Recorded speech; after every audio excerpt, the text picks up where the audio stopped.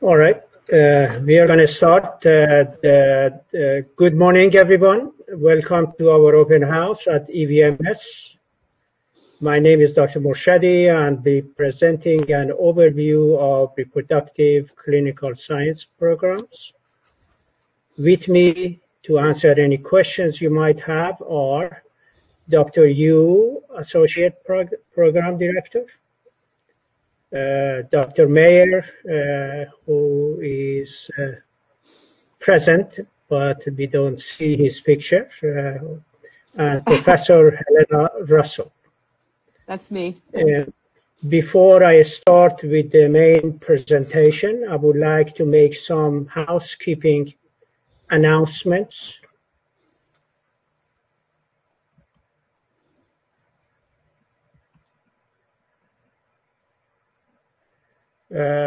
We have turned off the microphones. Please use the chat rooms to pose your questions. Alternatively, you can raise your hand and we can turn on the microphone so that you can pose your questions also via microphone. This information session ends at 11:45 a.m. sharp. If you need to contact us later, please contact us via email, and the RCS courses EVMS EDU is a proper email for you to send us your questions.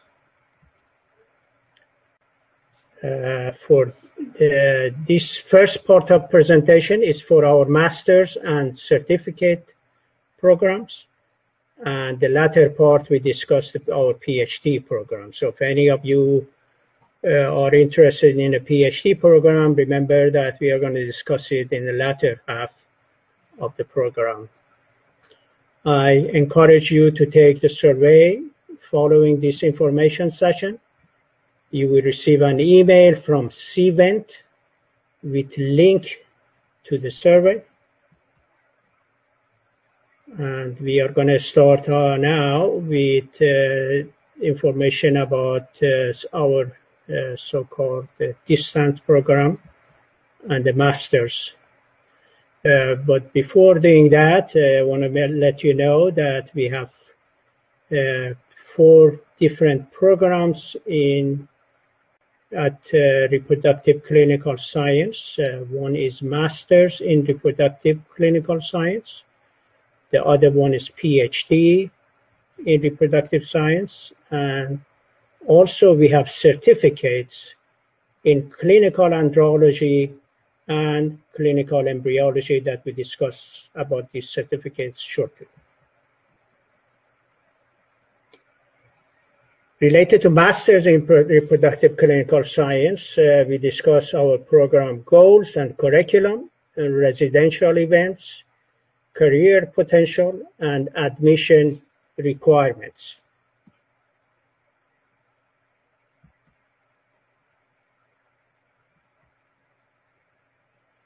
Now, the goal and objective of master's program is teaches you the relevance and application of advances in biochemistry, cell biology, and genetics as they apply to various assisted reproductive techniques.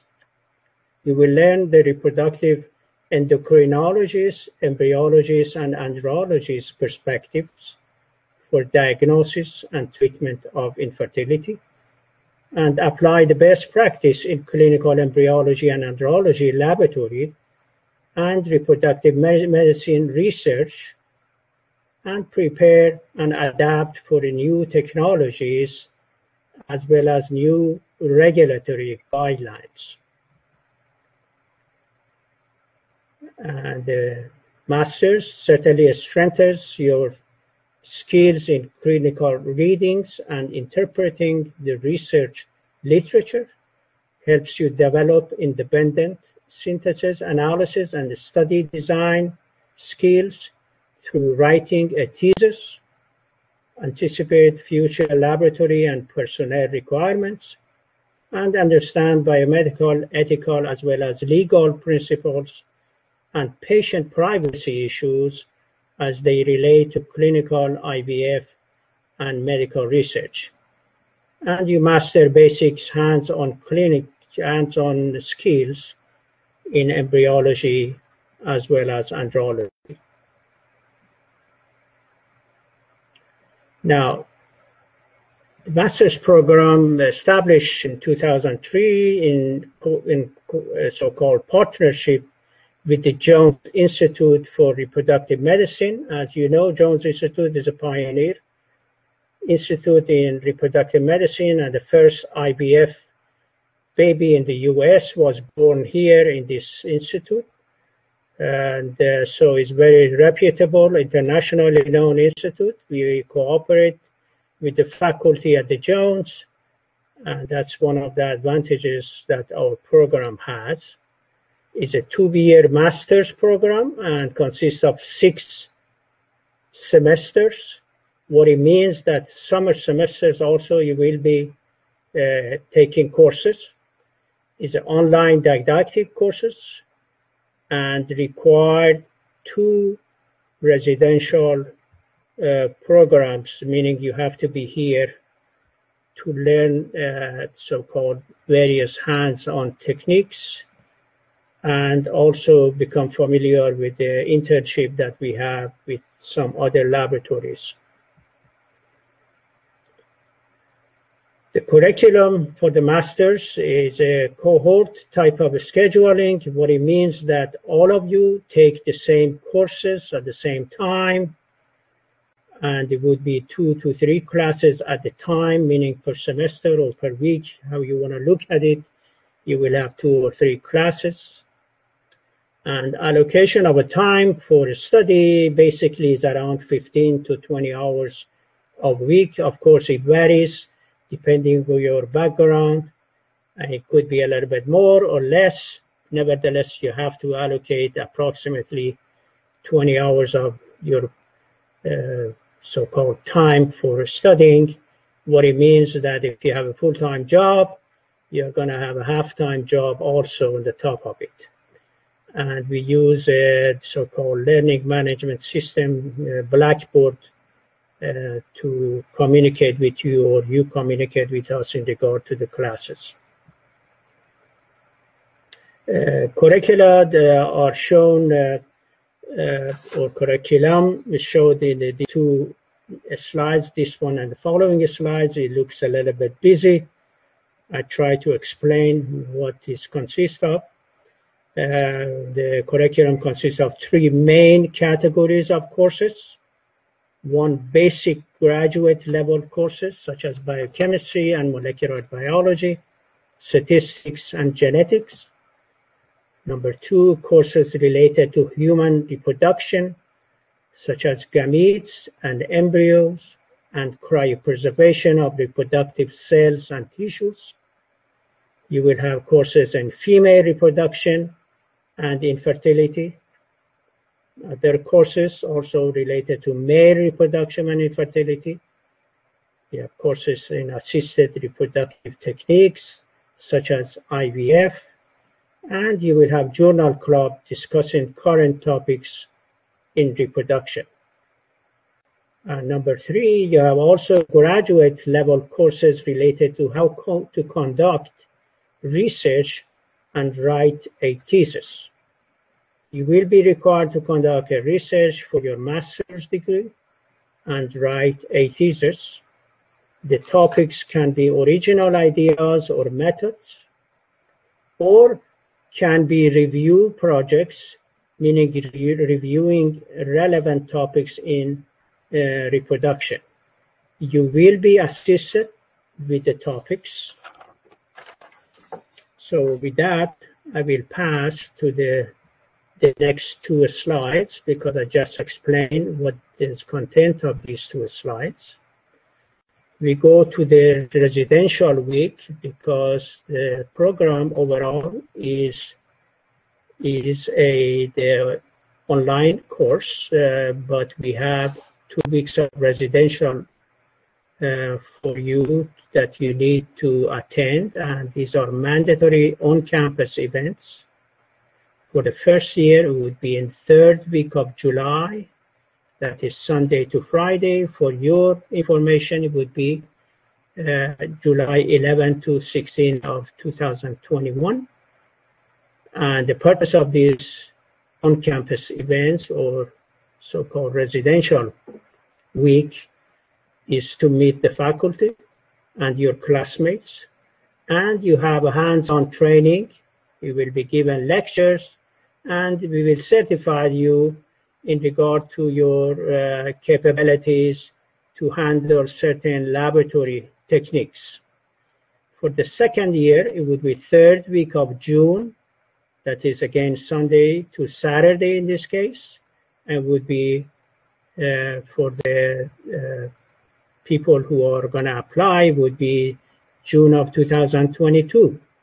Here it says 21, it should be 22.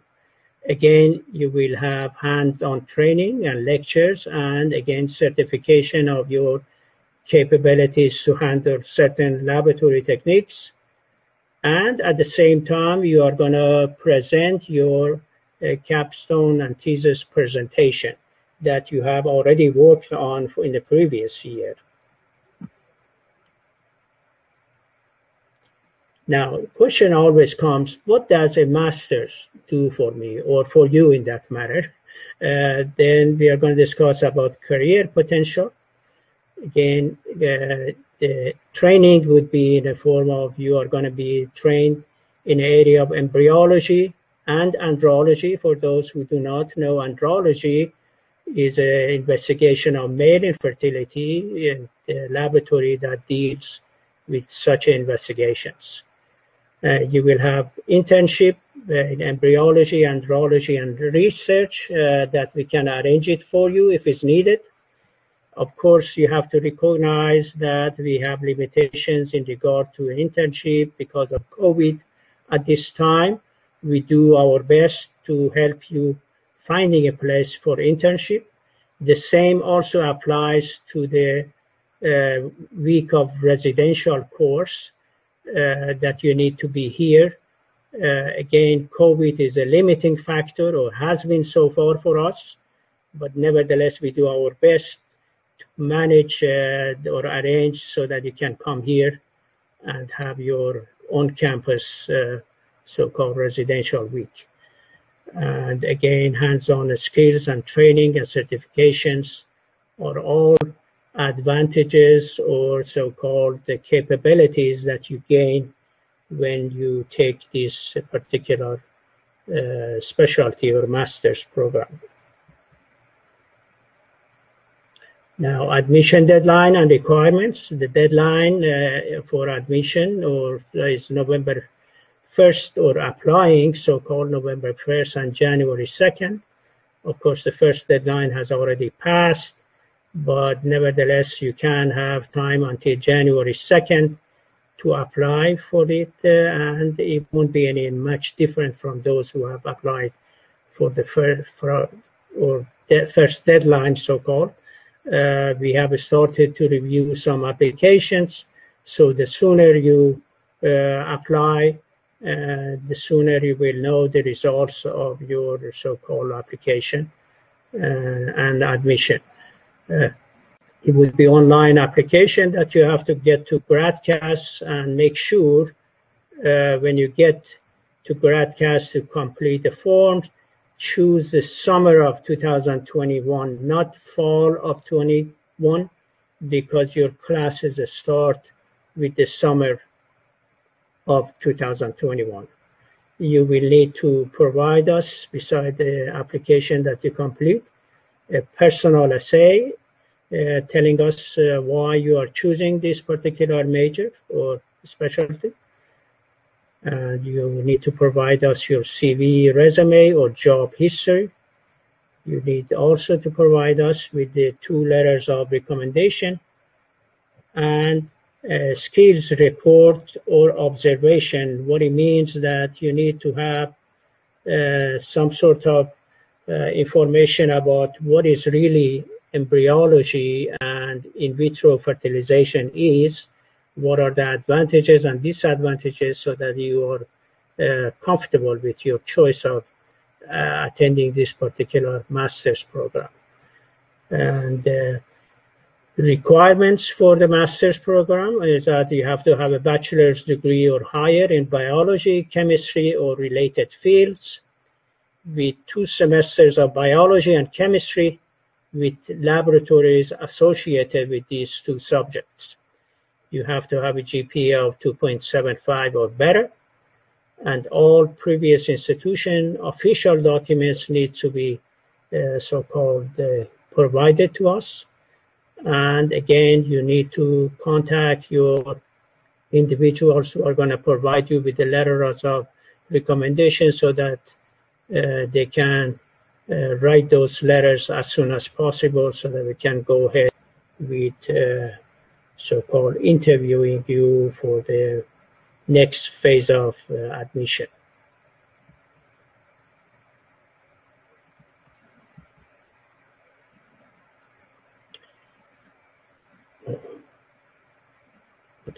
Yeah. And I am a little bit here. The screen is not very okay. I hear it better. Let's see it. Individuals who are international students, they have to have a TOEFL, and their transcript should be translated by official translator, and the transcript should be evaluated by a third party for accuracy of translation. And there are companies who are doing that, and as noted in this slide, and we can provide you with that information if it's needed.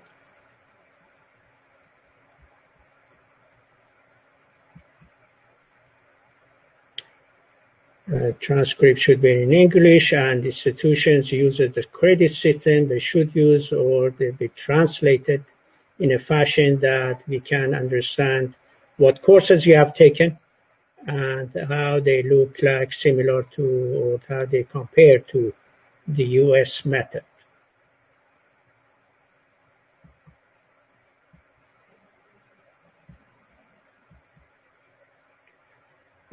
That's all we have in regard to the Masters in Reproductive Clinical Science. If you have any questions, please let us know at the end after I finish with this part of the presentation. We go for Reproductive Clinical Science certificates. We have 2 certificates available for individuals who are interested in a certificate in clinical andrology and clinical embryology.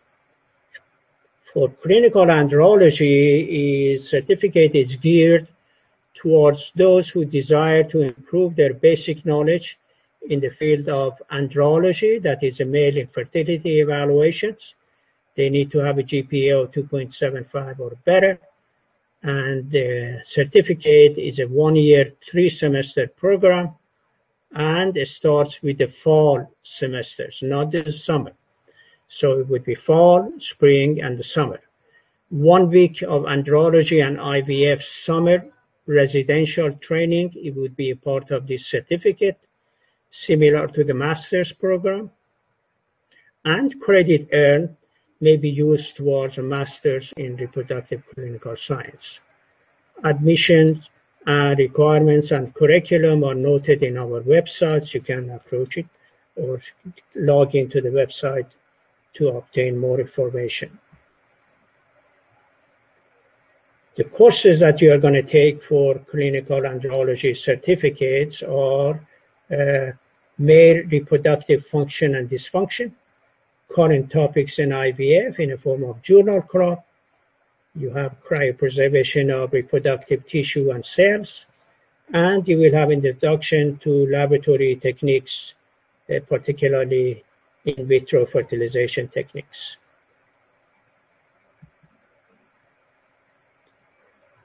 For certificate in clinical embryology, again, it's geared to those who desire to improve their basic knowledge in the field of clinical embryology.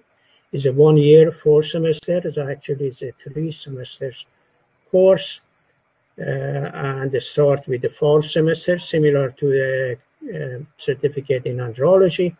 And Also similar, you have 1 week of embryology andrology summer residential course, and more information can be obtained through our website.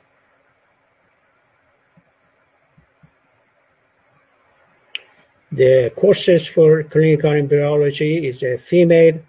They are female reproductive ecology and infertility, gametes and embryos, and ethics, society, and arts.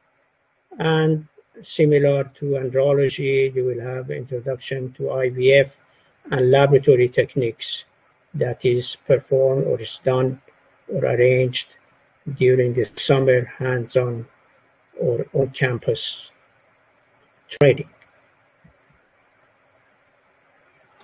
Now, I stop here before I go for a PhD program, and I would like to entertain your questions that you may have.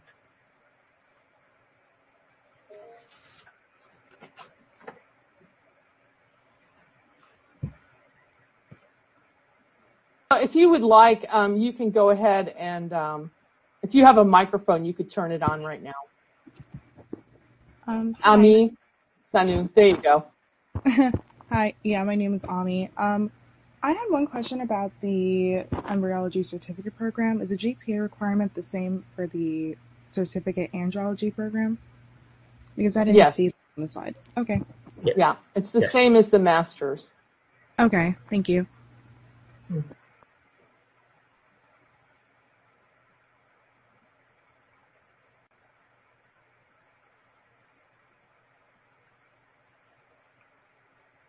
Yes? Go ahead, John. You can use your microphone if you'd like. Yeah.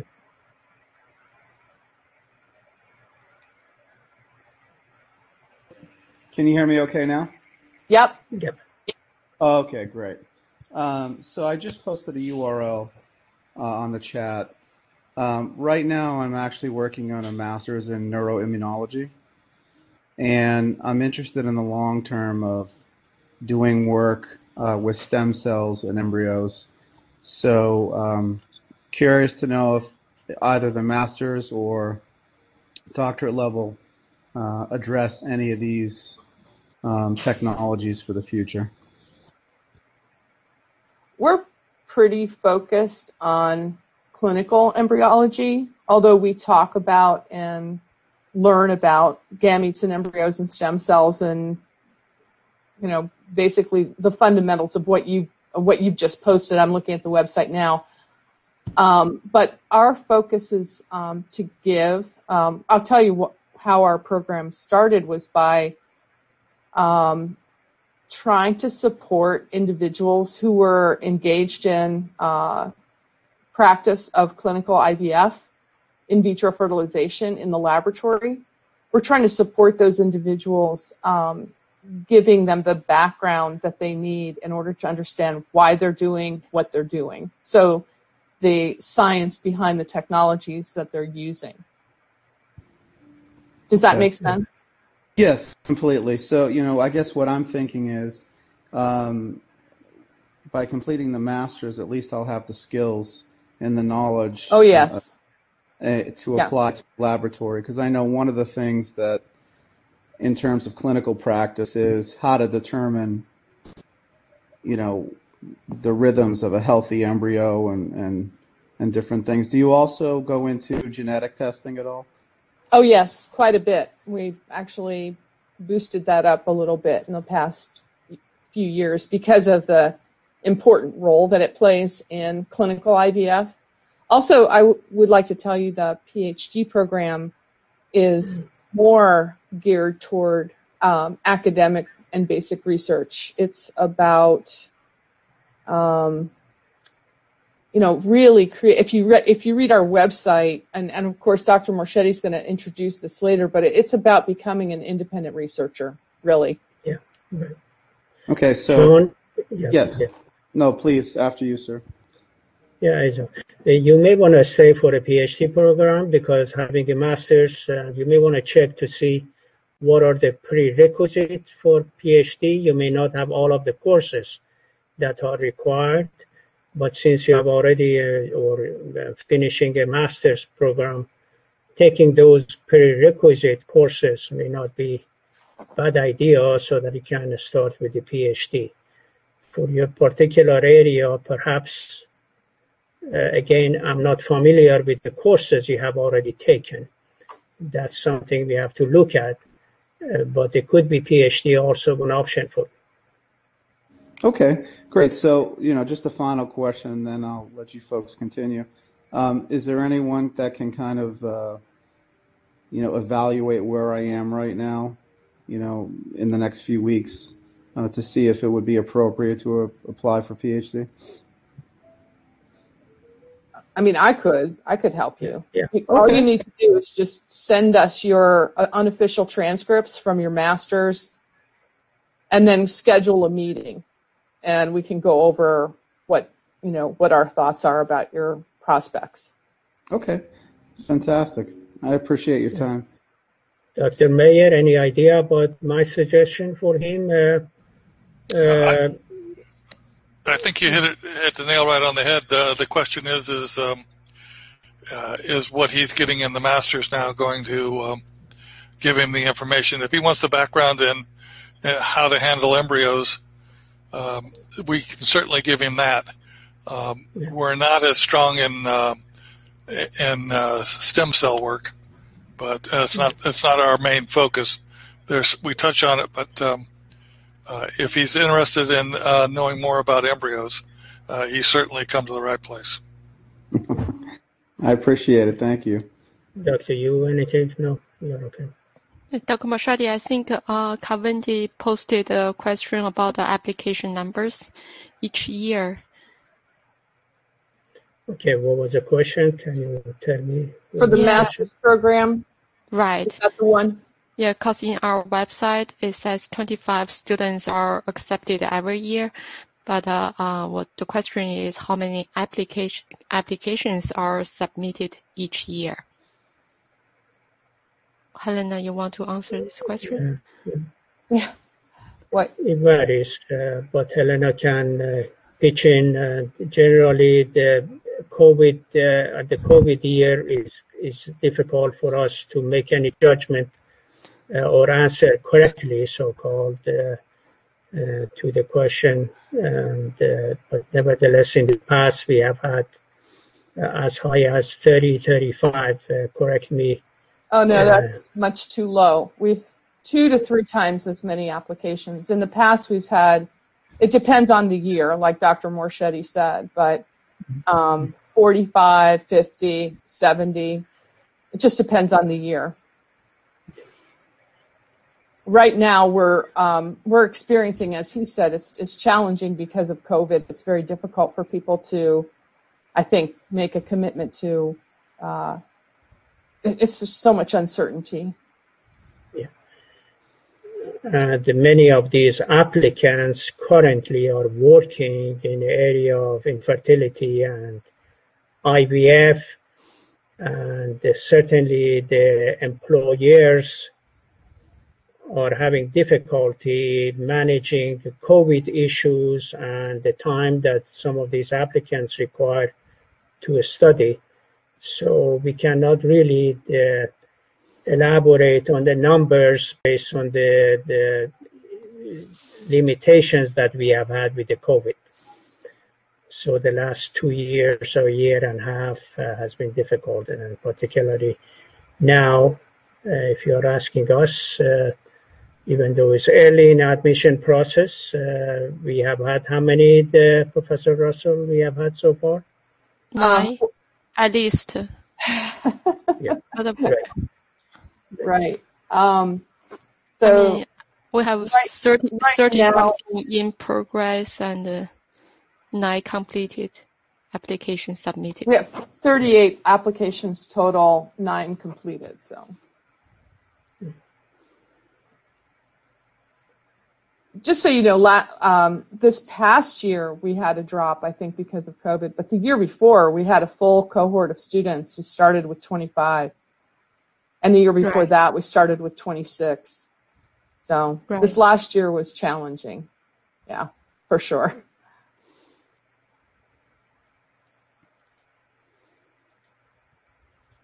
Yeah. John, you have a question? So there's a follow-up question about the website to get more information about the certificate programs. Yeah, we are just had these certificates approved by the Board of Visitors a few weeks ago. We are completing the so-called website, providing more information about these certificates. You need to wait a week to 10 days until we are finished with the revision of what we have in the website. So at this moment, I don't suggest you try to find more information about it. We can provide you in person or via an email, but again, 5 or 10 days from now, it would be possible. So John is asking, may I ask what the financial requirements of the MS and PhD are? Can I ask you to clarify that question? You can turn your microphone on. Are you asking how much it costs?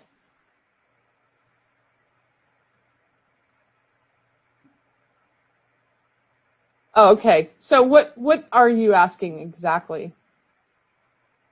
Cost difference? You mean per credit hour?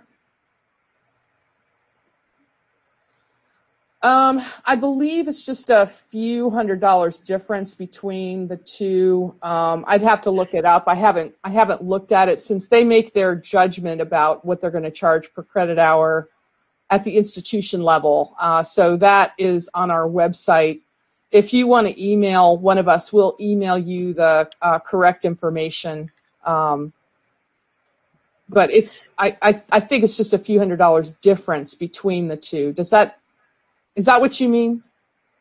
Total projected? I think so. Yes. I hate to commit without looking at the numbers, but yeah, I think it's close to that.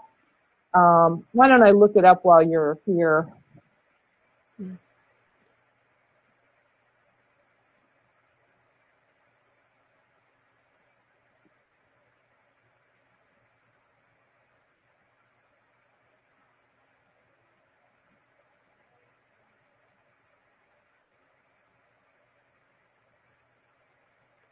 While Professor Lossers look at it, I hope the information that we provided it was adequate for others who are in attendance. And again, if you have if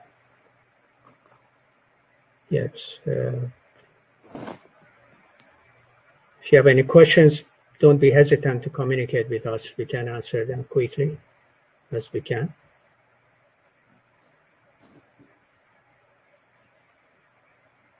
So just rough estimate. It's between 70 and 72 for tuition only. There's not much in the way of student fees for the PhD program.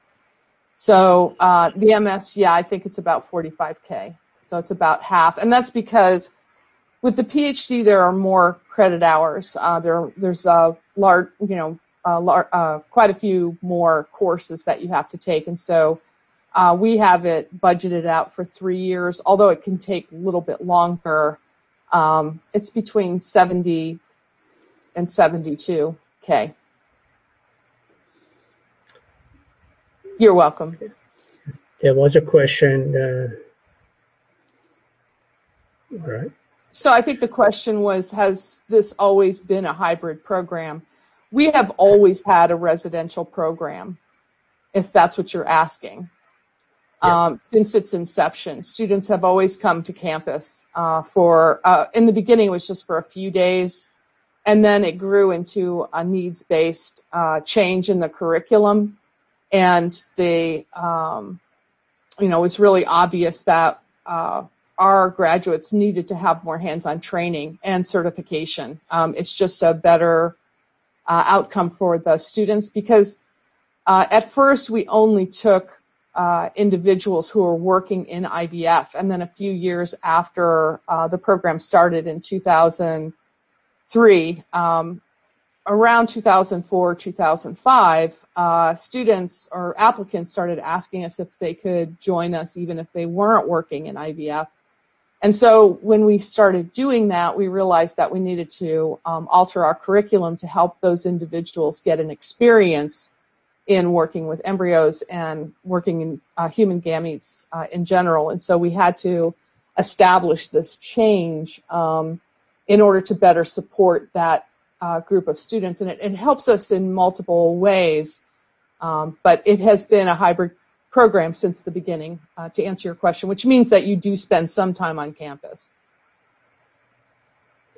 Which is 1 week per summer.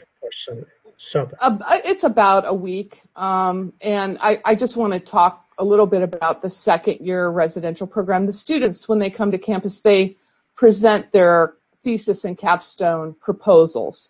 It's what they've worked on for a semester.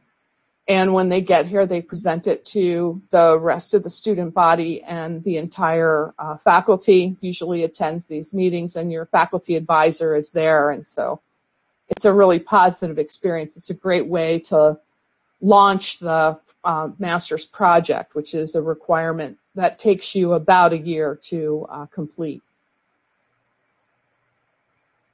I hope that makes sense. You were asking is if this has always been a hybrid program, meaning that has it gone distance because of COVID? And the answer is no. It was always there to support those working in IVF, to support working professionals. And so the majority of the didactic piece has always been online. Does that make sense, Kavindi?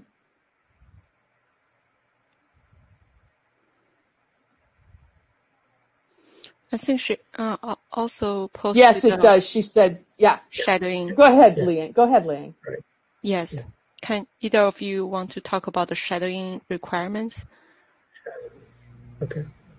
And you want to pitch in the yeah, I mean, what we really want is for you to see what it's like to be an embryologist. If you do not have experience, and of course there's two tracks, right? The first track is the group of individuals who are working in IVF. Those individuals, obviously, they know what it's like to be an embryologist. But anybody who's a novice, we really want to support you in the best way that we can and support your decision-making process about joining this program. And so we've always had a shadowing experience since we started taking the novices. We felt it was really important. And so right now that's very difficult to get a shadowing because of COVID. However, we have been successful in getting people into shadow, even in the last few months. So I'm optimistic you can try. The requirements is that you need to go for 1 day and observe what it's like to be an embryologist. I hope that makes sense. You don't have to spend very much time. We just want you to observe and look and see. And we have a lot of friends around the country. Some of them have said yes, that people can come in on a limited basis. And some practices really, they won't let you in. But it's worth a shot. If you can't get in, we do have an alternative. But the best thing would be for you to try to visit a clinic. We can help you. I can certainly help you try to get in. We can write a letter to the clinic as well. Sometimes that has helped, explaining why you want to do the shadowing. Usually observing things like transfers, retrievals, fertility checks, cryopreservation, ICSI, biopsy, just watching what it is that an embryologist does every day, including the paperwork and quality control. I want to add, while it's highly desirable, the so-called laboratory profession and highly paid profession, there are limitations and disadvantages that the purpose we want you to be aware of it.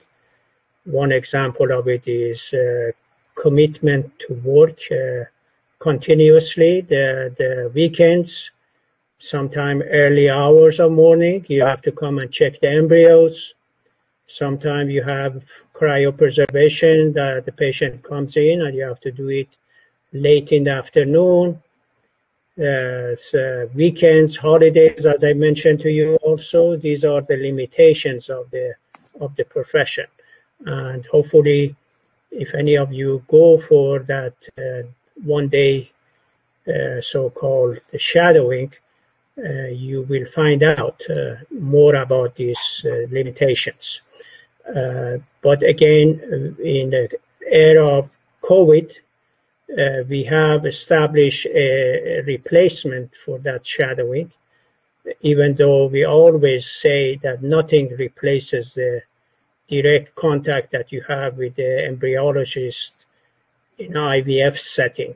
It does not replace what we have so-called implemented as a replacement for shadowing at the time that you may not be able to arrange it in a town that you are or in a nearby towns. Anything, Dr. Yu or Dr. Mayer, you can add to it or you want to add to it? No, I think you hit it right. Before you get into this and spend 2 years in a master's program or longer in a PhD, if you're not familiar with the work that's done in an andrology or embryology lab, we wanted to make sure you were at least aware of it and you had a chance to talk to people who were working in this area and get an idea of sometimes what we think a particular activity is doesn't turn out to be exactly as we envisioned it. And so this is just a short spend one day and make sure that it's exactly what you think it is. Another thing it does for you is potentially introduces you to a local lab where if you're not a practicing embryologist or working in IVF at the time that you apply to the program, if you're accepted, it's a possibility that you could use that clinic in the future as a potential internship site, or you may even find out that they need people to work for them, and you might find a job. There was a question, Dr. Yu, what was that? Can you pose it to us?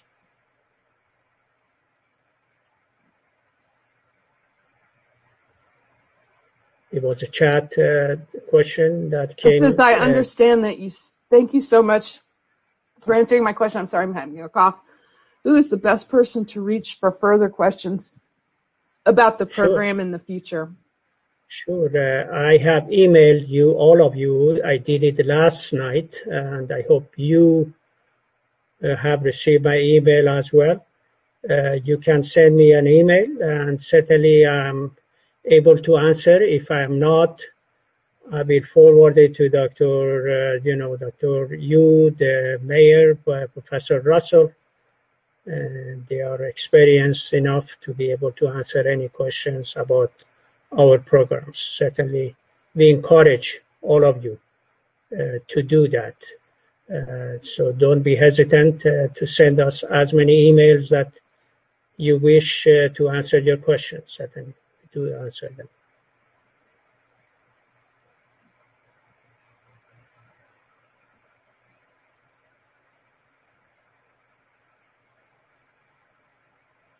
Okay, thanks, John. John's going to leave. He has to do something else. Okay. Yeah, please follow up. Thank you.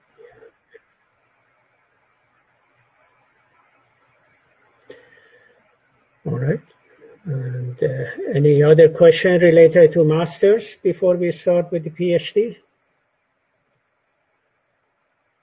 And I get to the PhD if it helps us.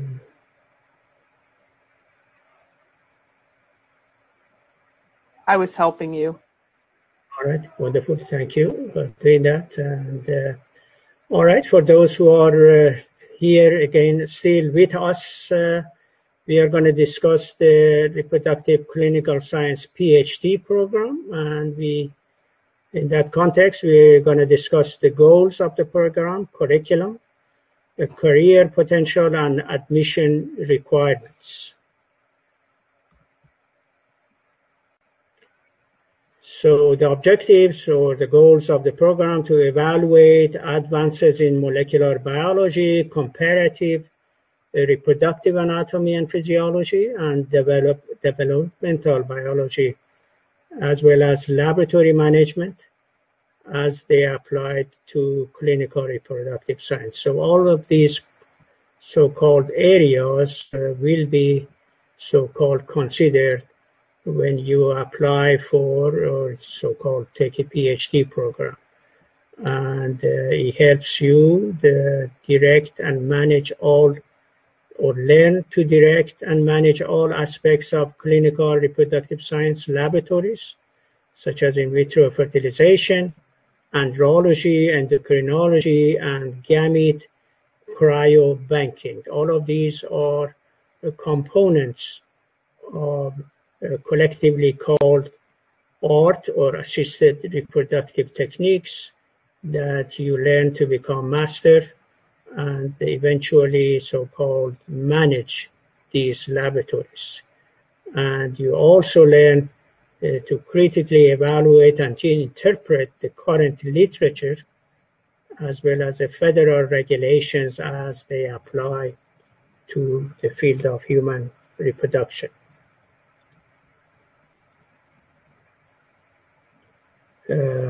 Again, you are going to learn to develop and implement laboratory processes and procedures so that you will have best clinical laboratory practices and outcomes and in compliance with all regulations. So that's basically what you learn to do, and establish and maintain protocol records and data for practice performance, quality control, continuous quality improvement, as well as laboratory inspections and accreditations by the states and federal regulatory agencies. As you know, the clinical laboratories are all regulated. They have to be accredited by various agencies, and certainly you as a PhD, the so-called major or finishing with a PhD, you will be able to manage all these aspects and design and implement and evaluate laboratory research practices for improvement of projects that you have or clinical projects that your center has. And also you will have certainly dissertation research projects for your PhD program. And again, there are staffs that as a PhD you need to manage them.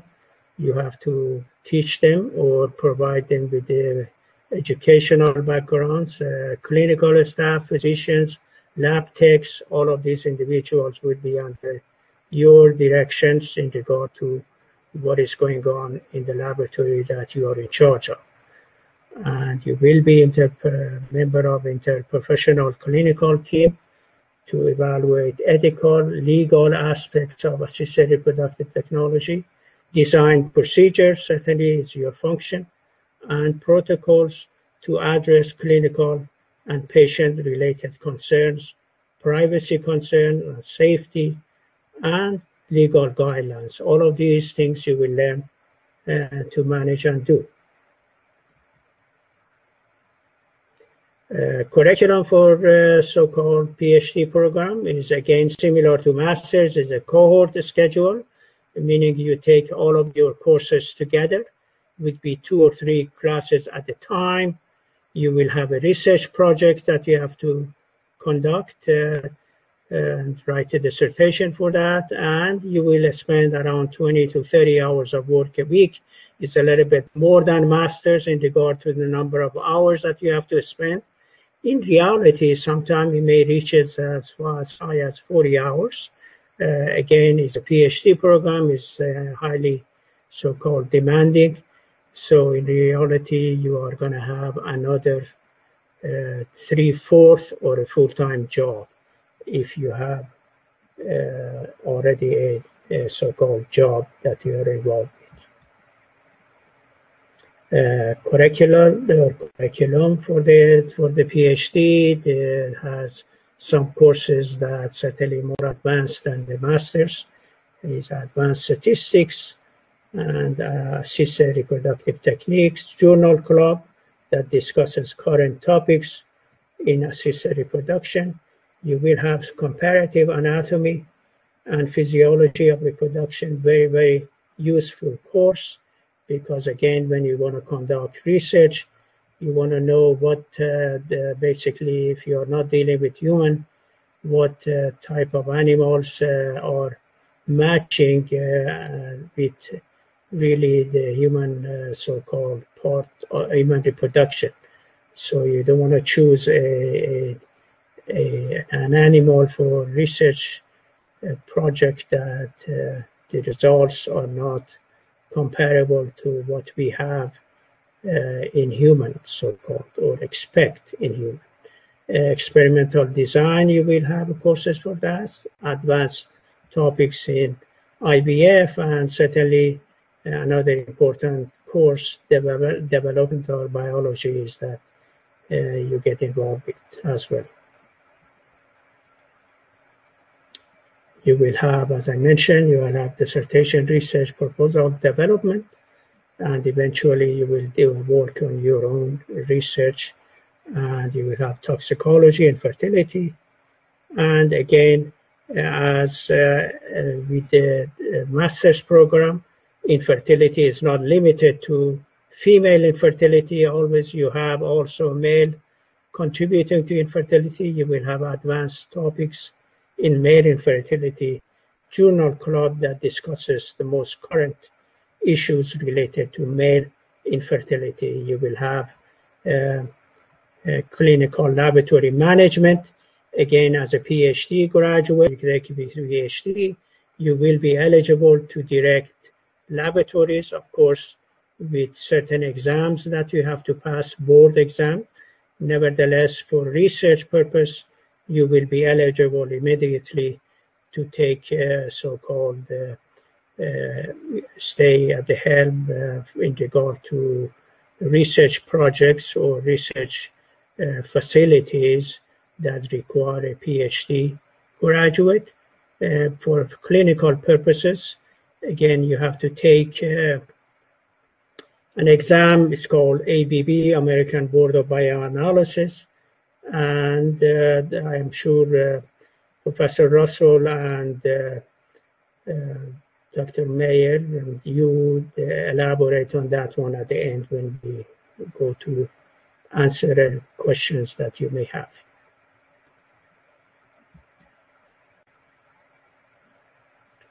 Again, we'll cover also the business of IVF and the rest of the third year, and portion of the second year would be so-called, you will be involved with your research projects.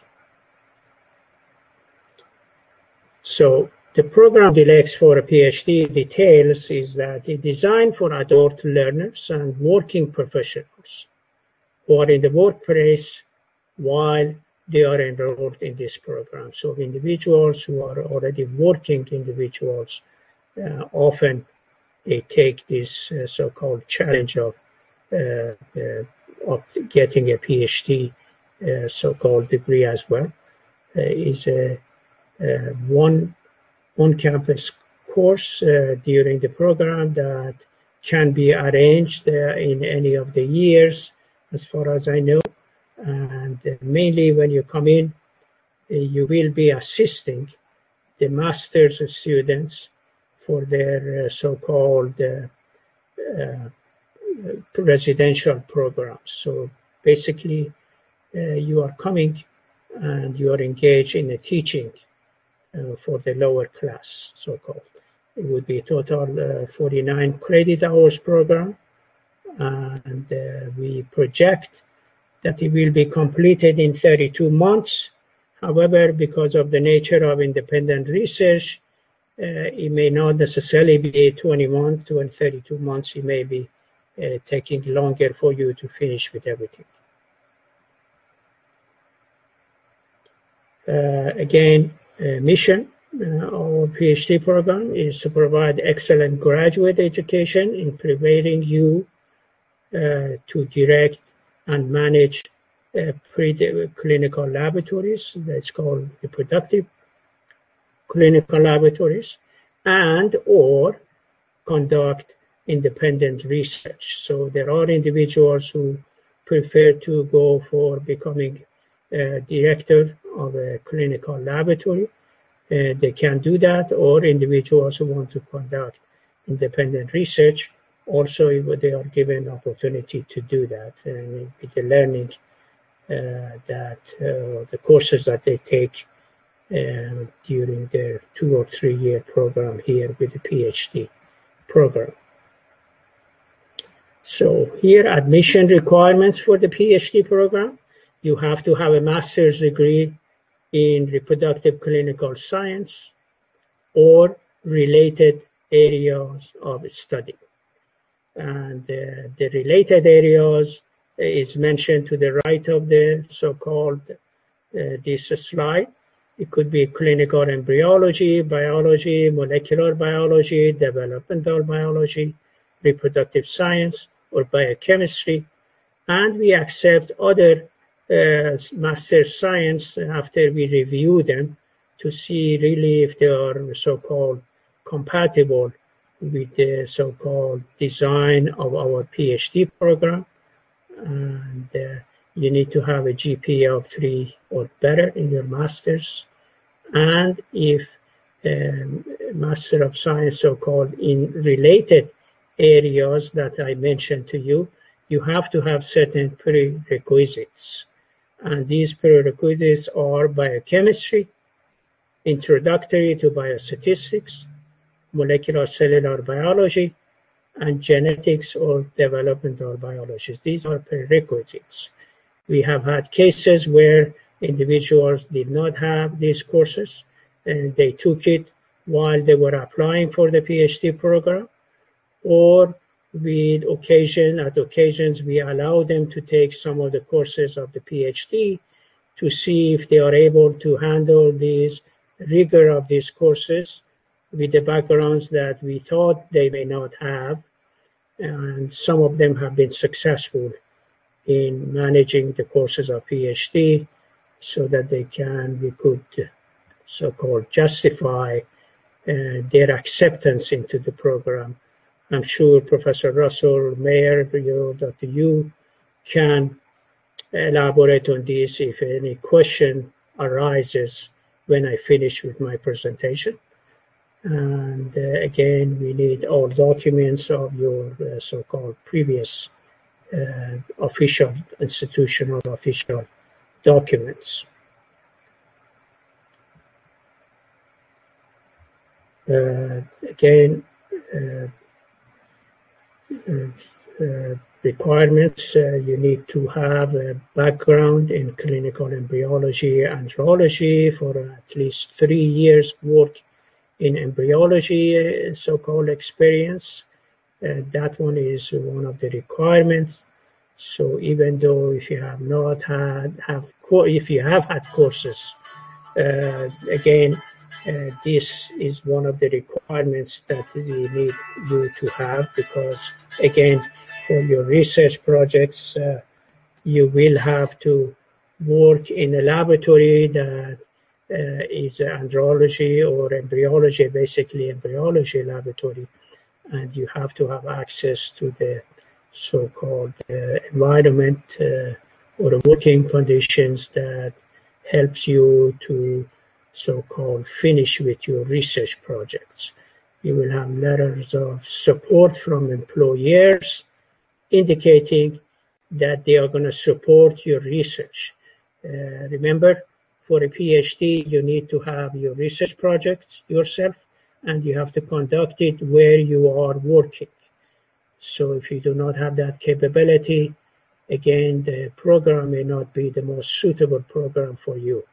So in doing research and doing research in a work, the workplace that you work requires your employee to consent to that. So we have to have that letter of support when you apply for the PhD program. And there would be 3 letters of recommendation that are part compared to 2 from the master for the masters. And it should be from individuals who know you academically or professionally, and certainly cannot be from relatives or family members. You need to write a personal essay. Again, how to complete it would be the online. We can provide you also with information if you require additional information about the personal essay. You need to take a GRE scores, and international students, similar to the masters, they need to have TOEFL for individuals whose native language is English. And contact information for PhD program or for our master's program is the School of Health Profession. There are numbers here, and also so-called admission, HBA admission at EVMS EDU is the email address. Nevertheless, if you have my email. If you have any particular question, a specific question, you can email me. I can forward it to individuals who can answer your question the best. Again, it's a contact information for reproductive clinical science overall for every program that we have.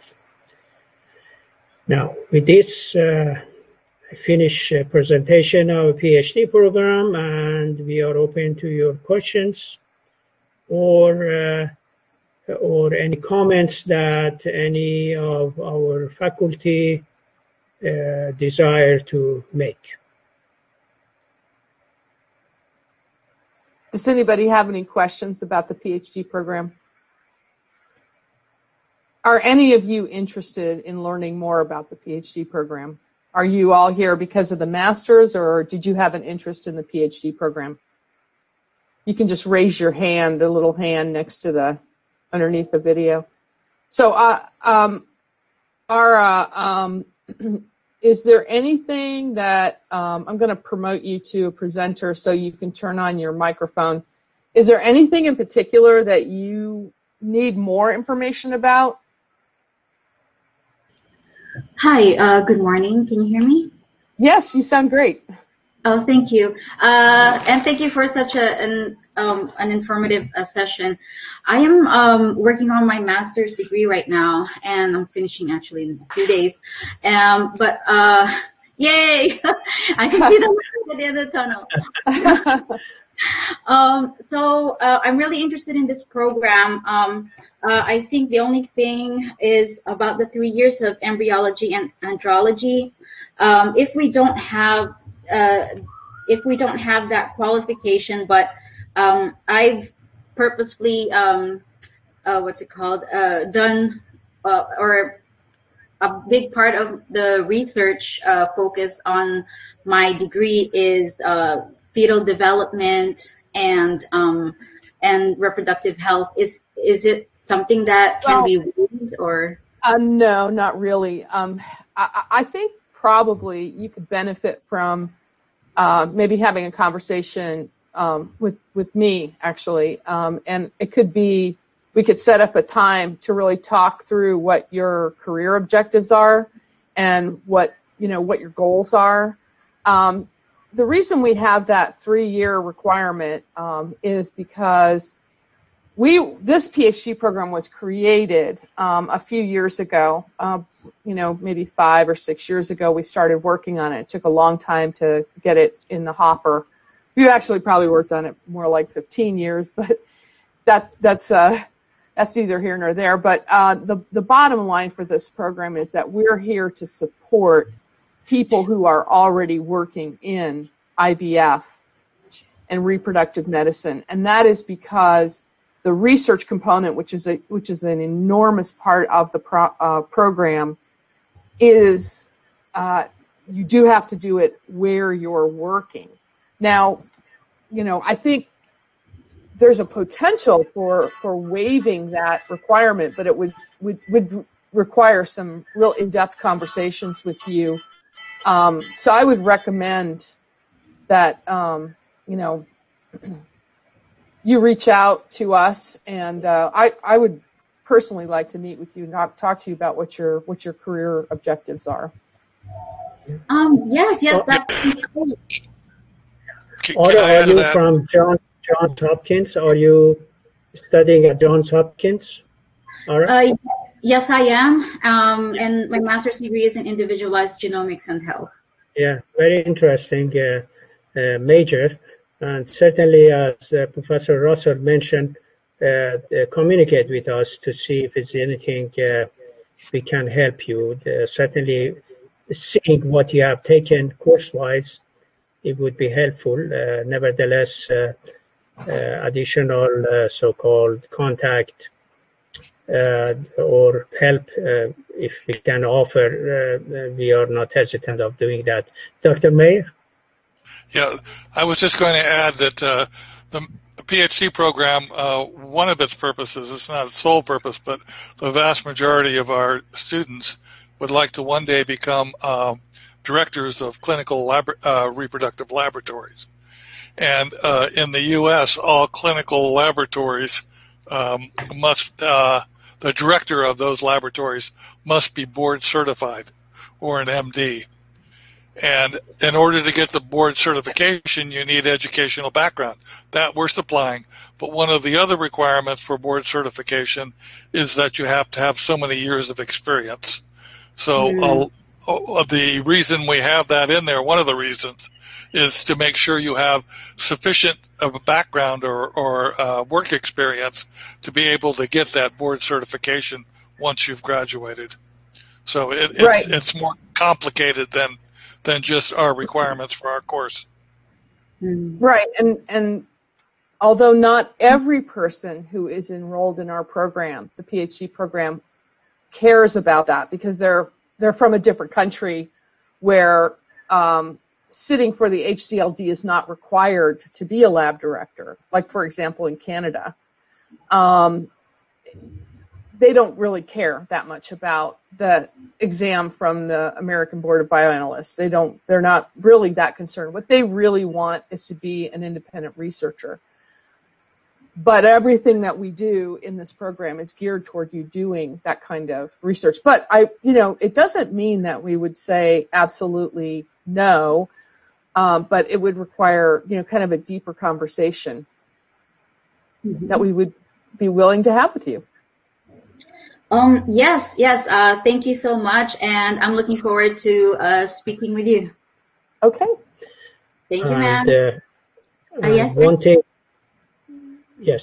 thing I want to add for individuals who have stayed with us for the PhD program, even though they may have been interested or they may be interested in a master's program, certainly getting to our master's program opens the door for you to eventually also apply for our PhD program. So if your ultimate goal is to become an independent researcher or a director of a clinical IVF laboratory, certainly obtaining a master's program as a first step to get to the PhD program is the best.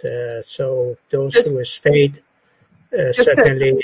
As a support to what you just said, we have some master's students who have enrolled in our master's program because they want to get into our PhD program. And they know that it's a smooth transition and could shave some time off.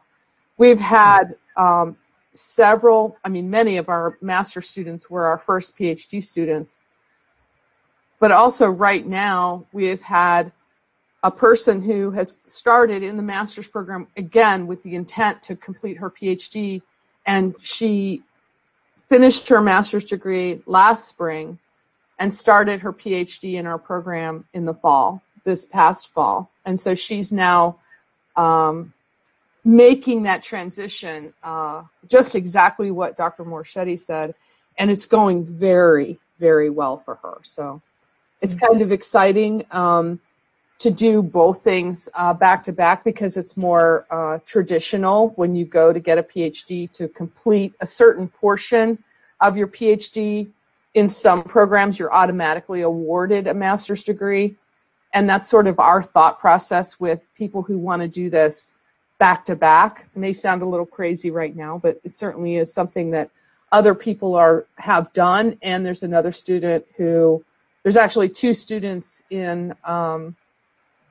class above her that are doing the same thing, and then there's a student in the current master's program who's going to graduate in the spring and would like to get into the PhD program immediately. So must not be that bad if they want more. Okay. And again, I thank Amy, I assume, Ara or Ara. It's Ami. Yeah, Amy. Yeah. Okay. And Ara, Bianca, Kapila, and Kavindi. Thank you for staying for the entire talk. And certainly we are able to help you if you have any additional questions. You have my email, as I mentioned to you. And certainly if I'm able to answer a question, I do. Otherwise, I forward it to individuals who are able to answer your questions. So don't be hesitant. Yeah, we're all very friendly people, you can tell. And we want to help. So if you have even the slightest question, just let us know. Dr. Morchetti, do you think that we're done, or? I think unless there are questions, that we are gonna just... Okay, Bianca, you want me to promote you so that you can turn on your microphone? You should be able to talk now.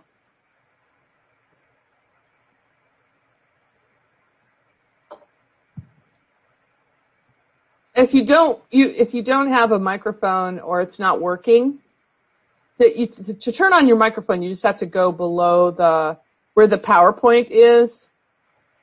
Down below where the PowerPoint is, there's a little image of a microphone. If you left click on it, it should turn on. If you're having trouble with that, you could just text your question.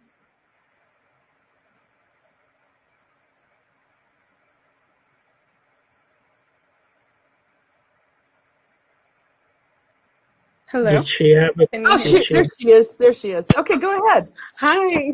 Sorry about that. I just wanted to know what is the day-to-day basic workload or course load that we would have to be involved in for the master's program? Okay, so day-to-day. Very good question, by the way. Yeah, it's a very good question. I will tell you that the way the program works is just what Dr. Morchetti said. It's a cohort.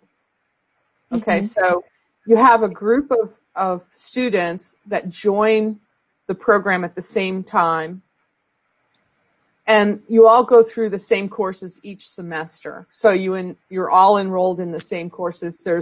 At this time, there's no alternative coursework, so it's all strictly cohorted. And so the curriculum that Dr. Morchetti presented is the curriculum that you take semester by semester. And each of those courses are broken down into sections. We call them modules. You might have a course where you have 3 weeks per module and have an exam. Or you may have a course where it's 4 weeks, 4 or 5 weeks, something like that over a 16-week normal semester. In the summer, you have courses that are typically 10 to 12 weeks long. And so, again, you still have modules, but they may be shorter modules in the summer, or they may be, 2 large modules of 4 weeks or 5 weeks each. And each week, we try to release each module all at once, if we can. Each week, you have a series of lectures that may be voiced over or they may be scripted, which means that the faculty has produced a PowerPoint that has all the information that you need with notes at the bottom in the notes section or a separate document called a notes document.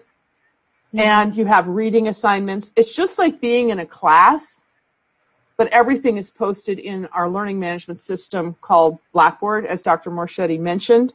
And so when you go into a classroom, there's a main menu on the left-hand side, and each menu option takes you to a place in the course. And you click on the content area for the course, and it shows you that, you know, the module breakdown. You have a syllabus, you have a schedule that's posted in the course. It shows you the module breakdown and when things will be happening. In many of your courses, you have assignments. You may have a project that you have to do, or you may have a discussion board that you have to contribute to. A discussion board is like a really focused blog. So we might post a paper for you to read and then ask you a series of questions. You then have to answer the questions in a primary post, and then you have to talk to each other in this written way, in this blog way, by observing your classmates' answers and making comments like, oh, I didn't think about that. You know, that's very fascinating. I was thinking about it this way. And interacting with each other, be substantive in your discussion. And you may have one of those a week, either a project where you're actually physically doing something, or you're doing a discussion board. We have some case studies that are electronic case studies, like simulations. We do, as I said, each week is broken into lecture, objectives for that week, and that's also very important. So when you get the week material, you know, if you get it all at once, if a faculty member opens this 3-week or 4-week module all at once, you'll read through the objectives, listen to the lecture, take notes. We give you the PowerPoint separately. If it's a scripted PowerPoint, you'll open the notes and read what the faculty would have said if they were voicing it over, and look at the slides and try to understand along with the supplemental reading. We do have textbooks in some courses. In some courses, it's all current research articles. And then, you know, these projects are due usually within a week or two. Discussion boards are usually posted on Monday, primary posts due on Saturday, and then final posts are due the following Monday. Does that all make sense, Bianca? Yes, that was very helpful. Yeah, I mean, I could show you what this stuff looks like by sharing my computer screen. I don't know if we have time to do that today, but it's very organized, and it has to be, because we have a whole group of people who are depending on us to be very organized. Yes, especially because most of us are probably working in the field. Exactly. That's right. And just so you know, there are very few times when you have a live course lecture. You know, so for example, the Journal Club course, which is your second semester, which is in the fall of your first year, that's one of my courses. And you're not required to be there, but if you can't come, you watch a recording of the presentation that your classmates give, and then there's an assignment that you have to do. If you can come live, you can ask questions and participate in a discussion while, you know, after they're done with their presentation. So I don't know if have you ever had a Journal Club course? No, I haven't. It's really fun. You read a paper and you break it down and you present it as if it's your own work, basically. In the master's program, we have groups of 2 or 3 students that present together. So it's more of a group project. It makes it a little less daunting. And then as you move through the program, you'll have more of these kinds of projects that maybe aren't necessarily live. They may be recorded presentations where you actually get to do this on your own a little bit more with the help and guidance of your faculty, whoever the faculty is in your course that requires that. But it's it's an excellent way to learn about the current literature, how to be critical about research. It's a lot of fun. And classmates really get into it, and they, you know, ask a lot of questions in this big discussion, and it's wonderful. It's my favorite way to teach and learn. Yeah, certainly. While you are presenting, the aim also is that not only you learn what others have done in their studies that they have published, Also, you will learn how to criticize it. Professor Russell mentioned that because, again, a joint conversation with the others as well as the faculty teaches you how to critically evaluate published studies. Not every published study is perfect in every way possible. So you will learn Hardly any. Exactly. And you learn how to criticize it and say, okay, it should have been done this way rather than the way they did it.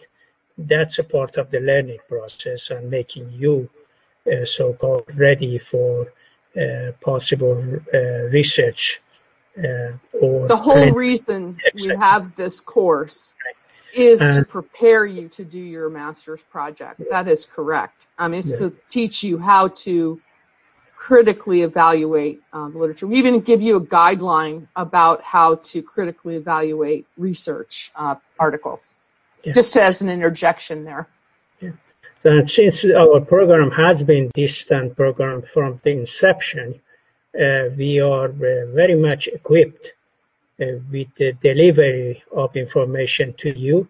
It's not just we started, like, for example, some schools that they had in-person instructions and they had to change it, and there are some deficiencies. We have been so-called doing it for years. And also, as you mentioned, is good for individuals who are working during the day.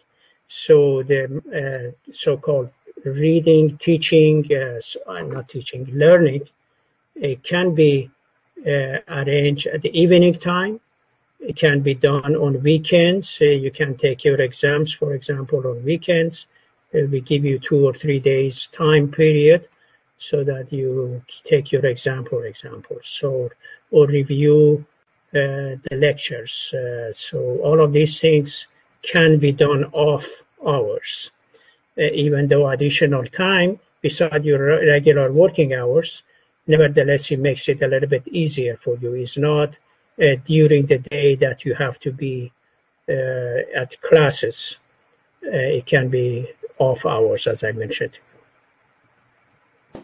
Right, and so all of those journal club presentations are at night, and the guideline is that you have to present to your faculty, and if the other class members can come. I will tell you that this year was a banner year for attendance.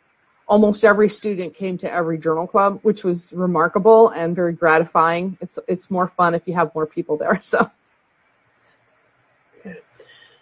All right, I see Devin Hodge join us a little bit late, and I am not familiar with that name. And if you want to, Professor Russell, elevate him to make his microphone available to see if he can tell us anything we can help him before we start with the presentation.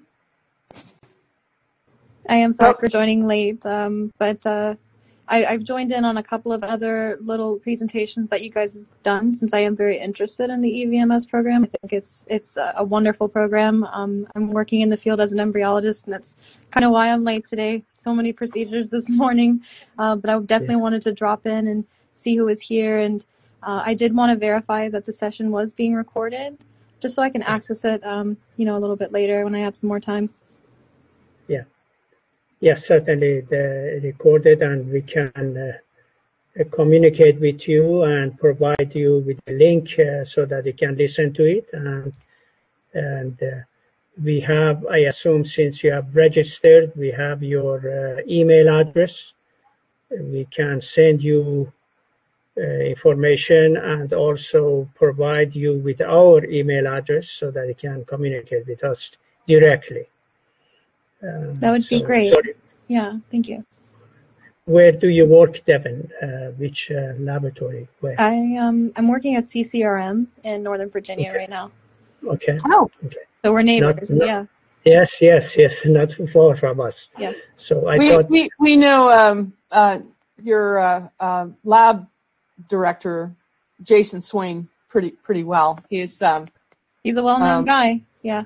Well, I mean, we've actually, he's come here, and several of his employees have been through our program. So, How long? I mean, how long he's a you great guy. working there in Northern Virginia branch? Not very long. I actually moved from California, where I started my career a couple years ago. Moved out here, and I've been here for a couple months now. Okay, good. Okay.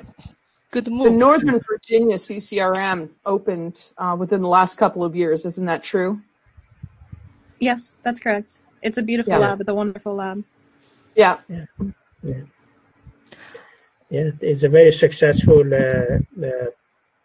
so-called program, CCRM. And, hopefully, your side is as successful as they have been with the centers back in the west of the country. So I'd say so. Yeah. Dr. Moshadi, I think before we end the session, we should encourage everyone to participate in the survey. If yes. You remember. Yeah, I mentioned to all of you at the beginning, please, when you receive the email to participate in a survey, again, participate and express anything that you saw the important or you want to be included in the so-called next presentations. We'll be happy to read your input, so-called, when we receive them back after you register and so-called participate in the survey. Anything else, Dr. Yu? Anything? No? I think nope. We just Dr. Mayer, Professor Russell. Thank everyone to be with us. Thank you. I think I have nothing for me. Question. Oh, sure. Go ahead, Ami. Okay. Hello again. So earlier in the presentation for the master's program, it was mentioned about internships at labs that you have affiliations with. So how does that work? I guess like applying for an internship, or like do we kind of just individually reach out to labs to answer that? That is such an excellent question. I'm sorry interrupting you. There is a possibility we may be disconnected at 11:45. If we are going to answer you with the email. So while Professor Russell continuing, it is a possibility we may be cut. So remember that if we are not finished with answering your question, we communicate with you via email. Okay, go ahead. So Ami, this is sort of internships are usually. Especially because we are a distance program for the most part. We're hybrid, but we're mostly distance.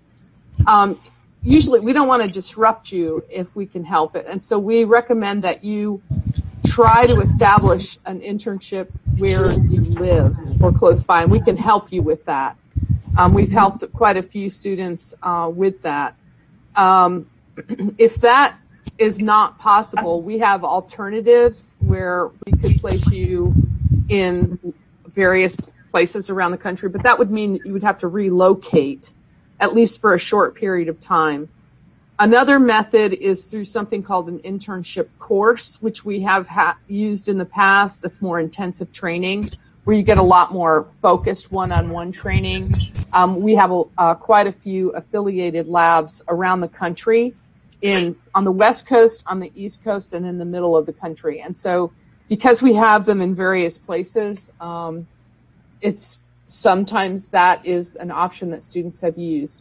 Another thing that you may find is that during the time that you're in the program, once you start the program, you may be fortunate enough to find a position in IVF.